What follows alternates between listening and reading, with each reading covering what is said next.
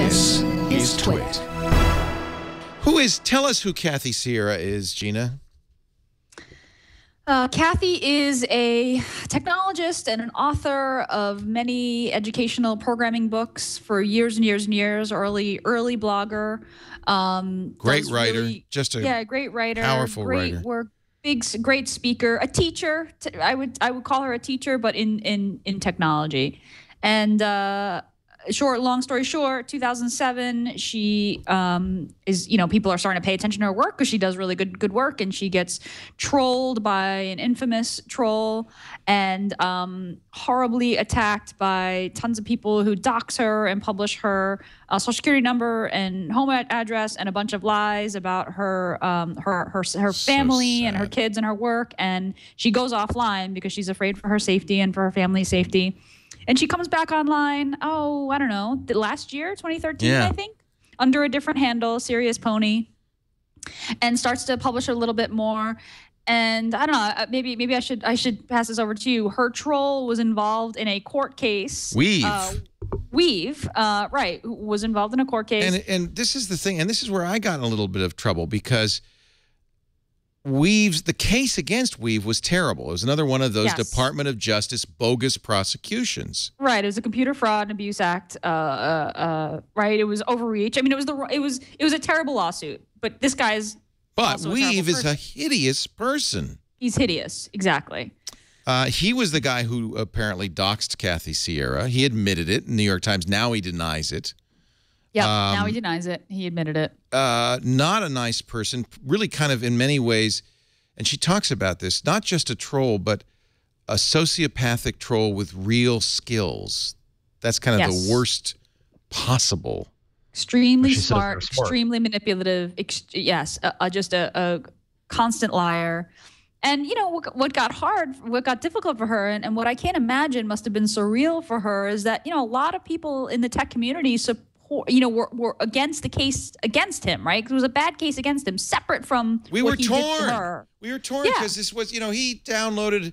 It turned out AT&T had misconfigured its servers, and you could get emails of customers, iPad users, very simply with a script. So he did it. And he downloaded something like 114,000 addresses.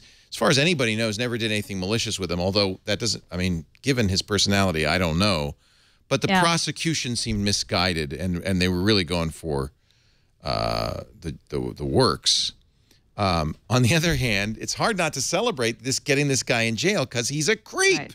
Right, because he's a horrible creep. Yeah. Anyway, what she's talking about in this, and it's a very powerful article, is how this happened to her 10 years ago.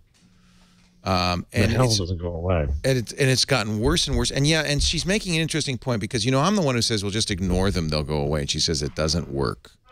She has a great list here. Your choices: 1, leave, they win; 2, ignore them, they escalate, make your life more miserable; DDoS, ruin your career, etc., they win; 3, fight back. If you've already hit the Kool-Aid point, which I'll describe in a second, see option 2, they win. The Kool-Aid point is brilliant. I think it's a real insightful point, which is that it's not so much that your troll hates you; the troll hates the attention you're getting. And you don't deserve that, and you're all especially wrong. If you're a woman. Especially if you're a woman in tech, then you really don't deserve it. Right. That's the logic. And so this campaign of discrediting, begins. You slept your way to the top. You made all this up. You're actually, whatever.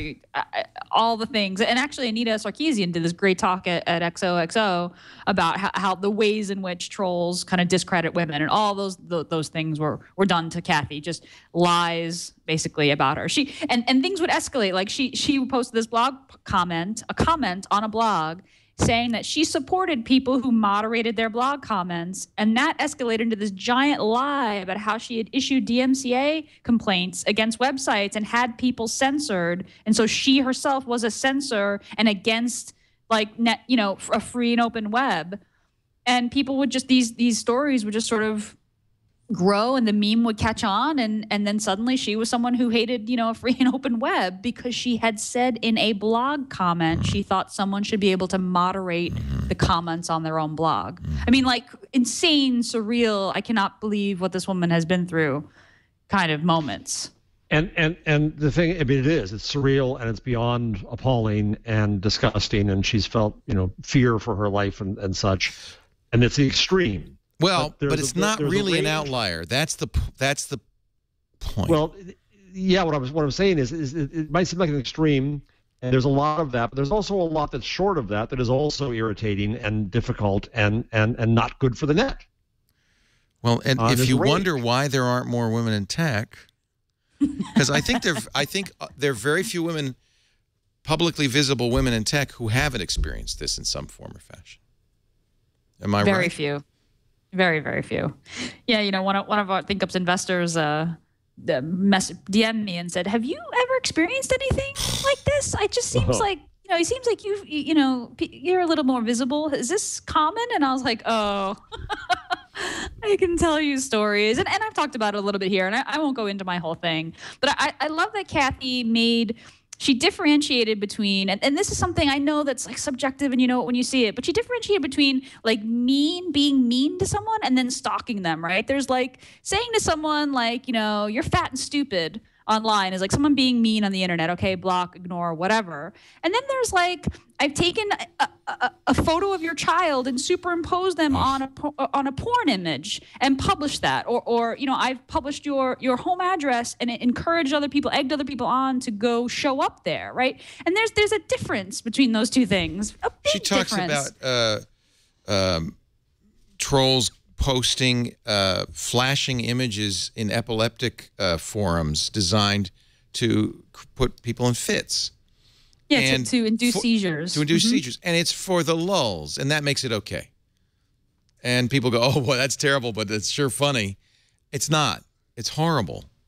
It's horrible behavior. The reason I bring it up, look, if you're a celebrity, if you're a movie star, this happens all the time, and the general thing is just not to mention it. And not to, you have security. You'll go to the police, if there's a fear for your life or a tangible threat, and they will, because you're a celebrity, they will prosecute, and we see that happen. But what we don't see happen is this kind of continuous drumbeat that goes on all the time. What's changed is now, first of all, it's many more people are exposed to it, and the tools for doing it, like, and Twitter comes up again and again in this, and Kathy talks about Twitter, our new technological tools really facilitate this. And I'm starting to feel like we're taking a really bad turn here. A couple of weeks ago I said, we had the case of the naked celebrity photos and the beheading videos, and I argued on the show, I don't know if it was last week when you were off, Leo, but I argued that we might be hitting a point where I saw people say it's wrong to share them, it's wrong to look at them, and I saw the beginnings of a norm come out. That's among civilized people. There's a huge swath of people who aren't civilized or who are, in fact, and we've had this story on too, trolls are psychopaths. She says that as well. She says that as well, that Weave is a sociopath. I'm gonna get in huge trouble here because I'm gonna make an equivalency that I don't mean to make at all. Okay, and I don't also want to mention this guy again at all. But my little mini thing of my imposter who promised to change the name hasn't. No. Not a man of his word. He just went into LO and used my name there. This is a guy who has a respectable job in a company with trust in its name. That's all I'll say. And I can't trust him. He is not a man of his word. He's a lying little creep. And now when I say that, guess what's going to happen? I'll get crap now for I don't have any humor and I'm not. F you all. It's just the fact that people think they have a right to irritate other people. The fact that if you're in the weirdest part, the pathology of this is interesting to me, is that if you are in the least bit famous, people think that they can go after you. By least bit famous now means that you publish anything to the public. That means if you have a Twitter account. It means if you have a blog. Kind of what Kathy Sierra is saying is just by sticking your head up in the world means that people are going to want to try to cut you down. And yes. Especially if you're a woman who sticks her head up, that's really not okay. Right. Yeah, and for the first time in history and in culture, we have a whole group of people who are like famous enough to not have bodyguards, right, but famous enough to have stalkers, right? Like, and the system isn't built to deal with them. And I went to the police when I had my guy, and they couldn't do anything. You know, like you have to have whatever. I won't go into the details, but they really basically are just not equipped and can't help you unless that's what she says. She says they're not interested. Yeah. They're not interested. They're not equipped, and you know, there's bigger things going on in the world. Yes. Or wouldn't, Gina? You know, it's a little of both. Yeah, I mean, you know, Leo, you went through this a little bit when the issue happened with your daughter. Yeah. You know, it's like you have to have a documentation of a credible threat within your state, and it has to be said in a certain way that there's no way that you can be misinterpreted any other way. You know, and these guys know how to, you know, skirt the line and send you creepy pictures and write things about you that make you know that they know all these things about you, right, without making a direct threat. I mean, and you know, like the police, they're like, print out the emails and the tweets. I mean, literally, like that's what goes on.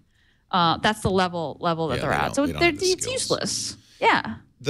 You know, Jennifer Lawrence said it's a sex crime. It's not even a crime. It's a sex crime. Yes. I don't know if we can debate that, but I think she's right. Amazing response. Her response to that whole situation, the fact that she said that was a sex crime, and anyone who looked at my photos without my permission was perpetuating that crime.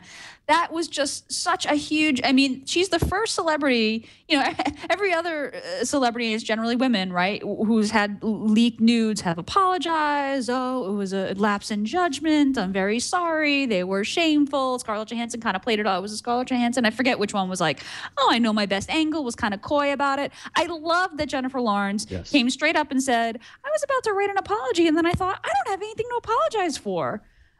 This was a sex crime. That was an incredible. That interview was in Vanity Fair. Ironically, owned by the same company that owns Reddit, which I doubt she knew.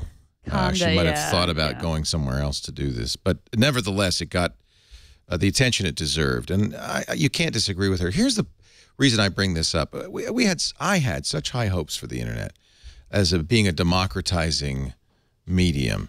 And a number of people said, even in the earliest days, yeah, but it's going to give people who shouldn't have a voice. And I always said, you know, if it's in the light of day, this stuff, the really bad stuff has to stay under a rock to survive. In the light of day, in the free, you know, agora, the marketplace, it'll go away. It'll shrivel up. It'll dry up in the sun.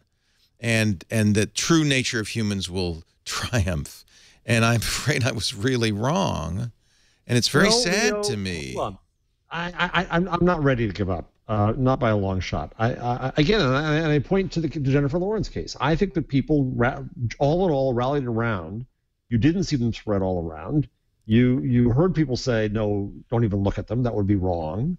There are always going to be trolls, assholes, sickos, creeps, idiots, crud buckets in the world, right? They're always going to be there. They always have been. They always will be. Now, you're right. As your point you're making, the internet makes them more visible, only because we link to them. Only because we say, hey, look at fight, look over at that. Well, don't we need to? It's not their fault. You said norms would fix this, but norms aren't fixing this. Not yet, no. But I'm saying, but this takes time. You know, insert Gutenberg lecture here. 150 years to invent the newspaper. It takes time for these norms to take over. When I was researching the Telegraph, and I've got, you know, from 1858 to 1885, they still hadn't figured it out. Yeah. The Telegraph was still causing people problems. There were still, oh my God, people were getting married over the Telegraph, and this is dangerous. Women have to stay away from the Telegraph. 1865, women have to stay away from the Telegraph because it'll expose them to the coarse corners of the world. New York Times letter said. Yeah, but imagine what that New York Times writer would think today about the coarse corners of the world. Yeah, but don't forget. Part of the problem is, so I spent my flight back from San Francisco last week writing an essay that I'm trying to place somewhere in German media. I'm starting with the Frankfurter Allgemeine Zeitung about the German problem, and at the end of it, what I argue is that we've got to also have a discussion about the wonder. And the entire discussion now has been taken over by the techno-panics and the protectionists and the controllers and the negatives and the trolls.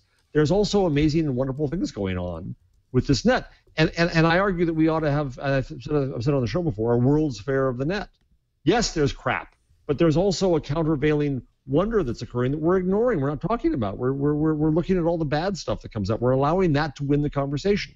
And we're also, it's the fault of the public for giving exposure to trolls, imposters, bozos, etc. People need to get indignant and instead of saying, and Kathy Sierra points this out, there's just kind of this general, there must be some merit to what he's saying kind of a thing. Right, because you're public and public people deserve this. Yeah. You put yourself out there, so you're exposed. So what happens to slap you in the face, you deserve. Obviously wrong, obviously ridiculous, and we need more discussions. I mean, I'll make another horrid, ridiculous equivalency that I don't mean to make equivalent. But what do we hear in the discussion about terrorism and Islam? Well, why don't we hear more Islamists? Well, we do. But what gets attention is the terrorists. It's the fault of media to a great extent. It's the fault of conversations. And you know, when you look at in London, there were stories that when the Brit was beheaded, the Muslim community in the UK expressed outrage. Okay, so there's a story where it got there. You know, it's always been there. You know, it's been there. No doubt about that. There's a hashtag, not in our name. Yes, right. So it used the tools to try to turn around and we need more of that. Exactly, and we need the same thing with trolls. We need to. The problem is, this was where you get into the Kathy Sierra, horrible thing here. The first step is we all have to ignore them. If you point to a troll, you are equally guilty of whatever that troll has done. Full stop. You are complicit in a troll's crime. Oh, isn't that funny? Look at the fight. Oh, it's just funny. It's just lulz. No, sucker. You just did it yourself. You were an accomplice to the crime. If you look at pictures of Jennifer Lawrence, you are committing a sex crime. She's right. If you can't look at child porn because it's wrong, then how can you look at the stolen photo and say it's right? You are responsible for the behavior. So at a level of ignoring, we have to get to there. Then there's the question of, do we get to a level of condemnation? Does that just give the trolls what they want? Oh, I kicked up a storm. Maybe. But at least we have to get to the level of ignoring. And what we have to do is, rather than shaming the troll, shame the people who point to the troll. And I've done that. I've gone to people and I've said, did you really want to give that guy attention? Did you really want to do that? And then reasonable people say, oh, okay, yeah, you're right. It was wrong. So we all have a responsibility to do that. So ignore the trolls and shame the troll promoters. And that's using social norms to correct us. And you know what? The only thing that's going to happen. If we don't succeed at this, no technology. If we don't succeed at this, everybody worthwhile is going to pull back. We're going to lose the discourse. We're going to lose the potential of the internet. It'll become a wasteland because anybody who has any sense will just stay out of the public eye. Yes, and you don't want that. You don't. And you want women in the game industry. You want women in technology. You don't want all women just to say, God, this is a crappy place to be. I don't want to participate. Well, it's funny. That's the kind of the insight that I had about all this. And I have to say that Kathy's, that essay she wrote really was... Everybody should read it. If you have any doubt, if you say, oh, no, this isn't that bad, read it. And then decide. It was definitely a bit of a reckoning for me, right? Because I build a product whose premise is that participating on the public network is a good thing. Period, right?